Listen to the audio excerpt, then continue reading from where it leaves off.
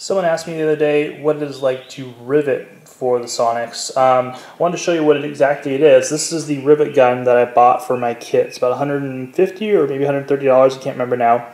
But what happens is the air pressure comes into this hose and it pulls this cylinder backwards, and it pulls on the rivet here, and when this goes inside of it, the internals will pull that bar backwards, and this nose will squish and end up pulling and creating the rivet. It's very simple to actually do. They're curious about what it actually takes to rivet. So I just want to show you one or two rivets, what it looks like. So you take the actual rivet, stick it into the hole. You can see it just sitting there nice and simple. Go ahead and take your rivet gun,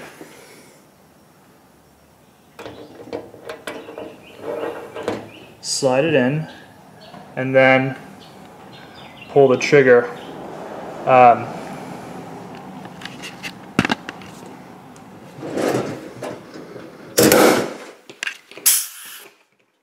Put the camera in my mouth for a quick second because I wanted to put a little bit of pressure on.